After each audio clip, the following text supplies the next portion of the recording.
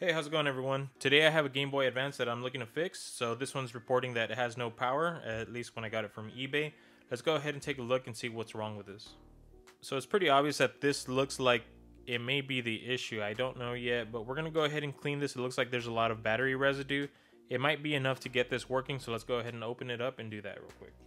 So it looks like there's quite a bit of damage on the bottom side. There's quite a bit of corrosion on the bottom, so let me go ahead and show that. So you can see here on the potentiometer that there's quite a bit of residue that's kind of on here. We're going to have to go ahead and clean that, but even then, I don't know if it's going to fix it. This wheel is really hard to turn. I'm actually using quite a bit of force just to turn it. And then the other issue is this jack right here for the audio, I believe. So this headphone, it looks pretty corroded as well. If we move over to the power switch, we can see that there's also quite a bit of corrosion. So here you can actually get a pretty good look at how much residue is on the terminals.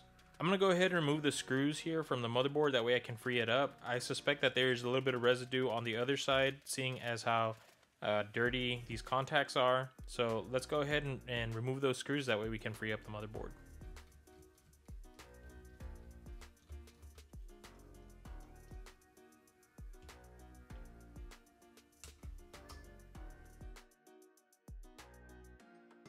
This is really stuck on there.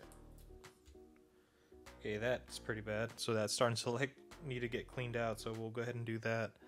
So those terminals right there as well, they're pretty dirty. A lot of that's starting to let me go ahead and remove this. A lot of this is actually pretty stuck. Look at how dirty that is. And see if we see anything else. So this residue on here as well. All right, so I got my multimeter out. We're gonna go ahead and test the off position and the on and see if we're even getting power there. So in the off position, this one here in C, we're not even getting anything there. And let's test the on position. This should be CN2. So this is the number 2 here, this pin. We're not getting anything there, so let's just test that we're getting continuity. So yeah, that's working. So this is not working to begin with. Let's go ahead and clean this out and see if we can get that working again. In case you guys are wondering how I test the switches, I normally just pull up the schematics from console5.com. And here you can see that from the battery, just from the direct power source, we can go in here. And this is the switch that I suspect is obviously damaged because of all the corrosion that's pretty apparent there. You can see here that in the off position, you can see that pin 1 and C here. This one pin is going to ground, so it's not going to give it any power, and the one that we need is the one on pin 2 and this C pin right here. So when we slide it over, it'll pretty much connect from this C pin over to 2 and then supply power into the rest of the components. So that's how I determined that, and you can pull that up online on console5.com in case you guys are wondering. All right, so now let's go back and give it a little bit of alcohol and see if that's enough to clean it out. It might not, but let's go ahead and give it a shot anyway. So here I'm using 99% IPA.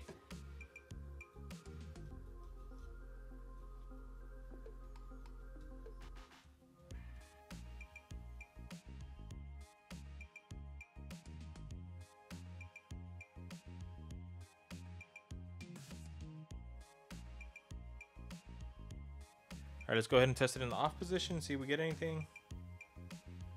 All right, we're not getting anything here. What about in the on? We're not getting anything on the on position either. So I went ahead and got this all cleaned up off camera. Still, I'm not getting anything. So just to kind of show you, because I did clean it a few times, it was pretty heavily corroded. So let me put it in the off position. So even the off position doesn't work. So here we go.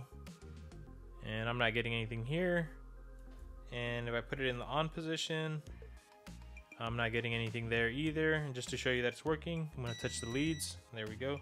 Now the common works. These two are working, but the on position doesn't work. So I think what I'm gonna go ahead and do is reflow this and see if that helps it. And if it doesn't, then I'm probably gonna have to wait. Honestly, I'll go grab another board to see if we can fix that one. I think it has the same issue, but let's go ahead and try to fix this one real quick by reflowing it, because I'm gonna have to wait for a part to come in. I don't have a spare for this one, so let's go ahead and just do that real quick and see if it fixes it.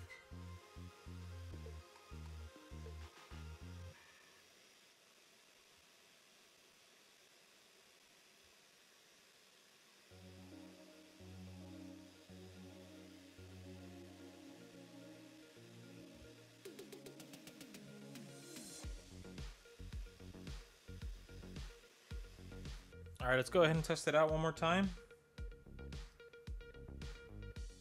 And still nothing on the off position. So this one doesn't seem to work. All right, let's try the on position at least and see if that works. Nothing.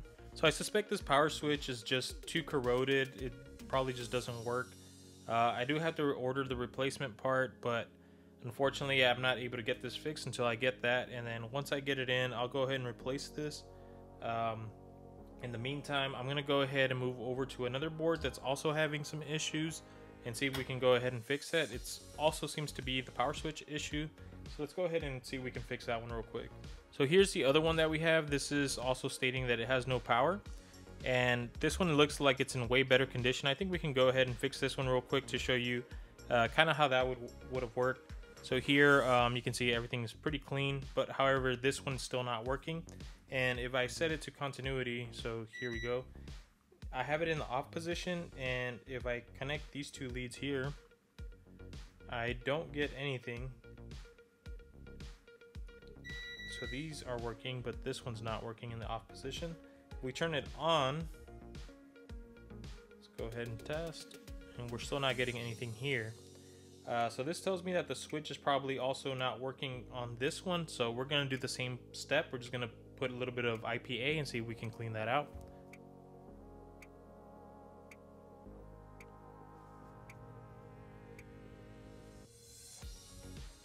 All right, let's go ahead and test it out and see if we fix the switch. So we're in the off position.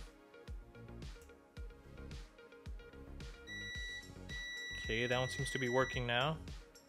Now let's try the on position, see if that works. Okay, that one seems to be working now. All right, I'm gonna go ahead and give it a little bit of power and see if that works. So let's go ahead and connect it real quick. All right. Now, will this turn on? Nothing, we got no power. I set it to direct current on the voltage, so let's go ahead and see what we get. So we are getting 3 volts. Okay, let's see, we'll get it over here. And we're not getting the power on this side. Nope, you can see there we're only getting 2.5 millivolts. Let me go ahead and change this lead real quick. So I'm going to change it to this little hook here, that way we can go ahead and test. This is actually connected to my multimeter, that way it can free up my hand and I can go ahead and probe around the motherboard. So we're going to connect this to the negative terminal. And then now here we look around and I put the probe on red. We should be getting 3 volts or around there. And we're getting 3.14. Test, this is the F1 fuse. Alright, we're getting 3.14 volts.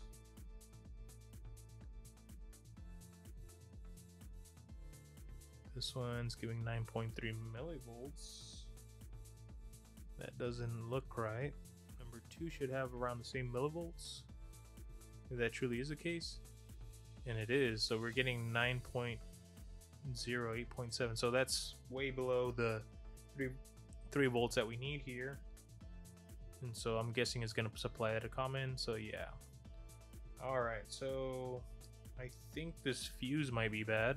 But one thing I can probably do just to test it out real quick is pass voltage from this one, this red lead, over into that second pin here and see if that's enough to just turn it on. Alright, so we're going to supply power directly to the second pin here, so let's go ahead and test it out. You can hear it right there. So that does power on. So to me, that tells me that this fuse is not working properly. Unfortunately, I also don't have an additional fuse laying around, so I'm probably going to have to order that as well, but at least we were able to diagnose and find out the issues on both of them. So even though I wasn't able to fix any of the Game Boys today, hopefully this video is still helpful for anyone that's having issues trying to diagnose the problem with their Game Boys not powering on. So we did see a couple of different things. So we checked the voltage from the fuse. We also checked it on the switch. I try to help diagnose and to determine to see if this switch is actually bad by showing you how to test it with the multimeter.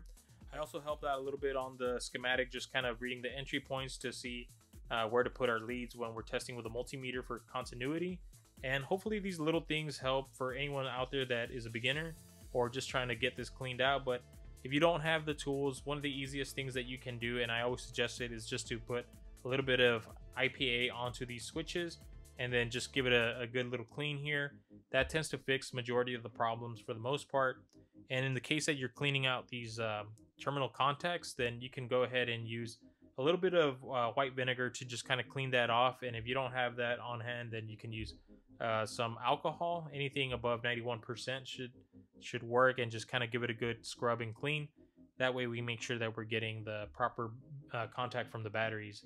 So I do plan to release a future video once I get the components, and we'll go ahead and circle back and see if we can go ahead and fix this. I want to thank you all for watching. If you're new to the channel, please be sure to subscribe, as it helps support this channel. And if you like today's content, even if it helped out a little bit, please make sure to hit that like button. I'll catch you all next time.